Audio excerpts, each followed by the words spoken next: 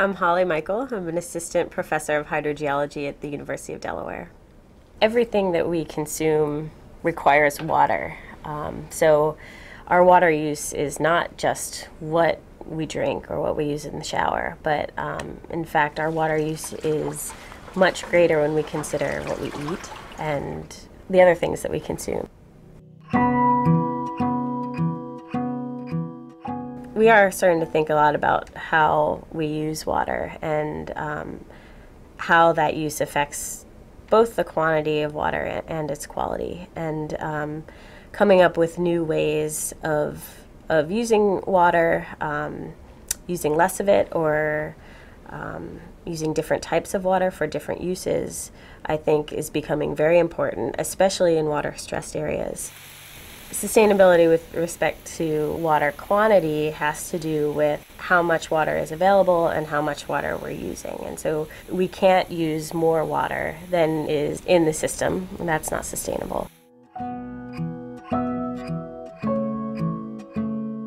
The ecosystems are highly dependent on the water, and so we have to think about using the water sustainably, not just for human consumption, but also for our environment.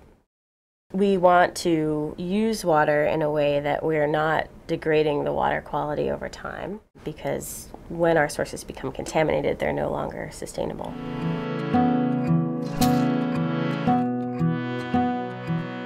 Millions of people in southern Asia are drinking groundwater with dangerously high levels of arsenic. Almost everybody in the region is drinking groundwater, and mostly very shallow groundwater, which is where the arsenic is. So because you can't taste arsenic and you can't see it, then you don't know that it's there. And the health effects might occur 10 or 20 years later as cancers, so it's a difficult problem. This is our groundwater flow model of the Bengal Basin. The bottom is the bedrock, so that's the bottom of the model. In some places it's very deep. This is several miles deep, and in some places it's very shallow.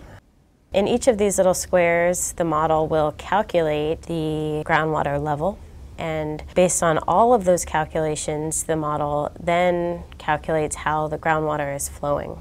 We represent the geology, and we represent the hydrology that we can measure in the system, so how much rainfall, how much evapotranspiration, where the groundwater table is. We represent the land uses, so we know where there are agricultural fields and where there are cities and where people are pumping for human consumption and where they're pumping for irrigation for agriculture. We understand the physics of how groundwater flows, and we can represent that physics with mathematics. And with a computer, we can make lots and lots of mathematical calculations very easily. So we can represent this very complex three-dimensional system, and we can use that model to calculate how the groundwater is flowing. A model is never certain. A model is always our representation of a system, so it's never perfect. But we use them to understand how systems work. Besides our extraction of groundwater, then we have to also consider how the water gets into the system, which is the recharge. And that's primarily from precipitation.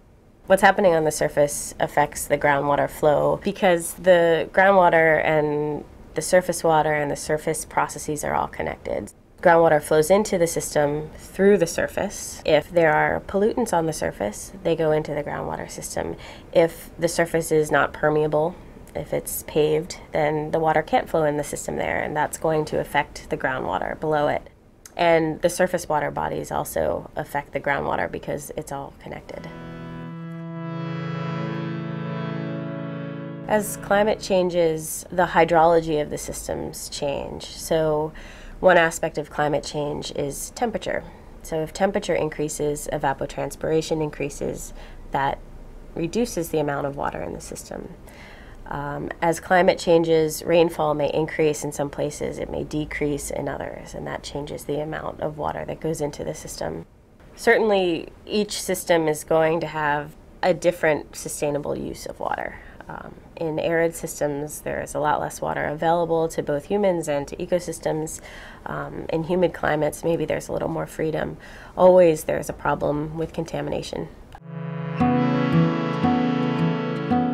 I work in estuaries in Delaware and in Massachusetts, and I also work on the beach on the Atlantic Ocean. In the coastal sites, one question has to do with transport of nutrients through groundwater into estuaries, and these nutrients come from agriculture. This can be a good thing, but it's also a harmful thing when there are too many nutrients.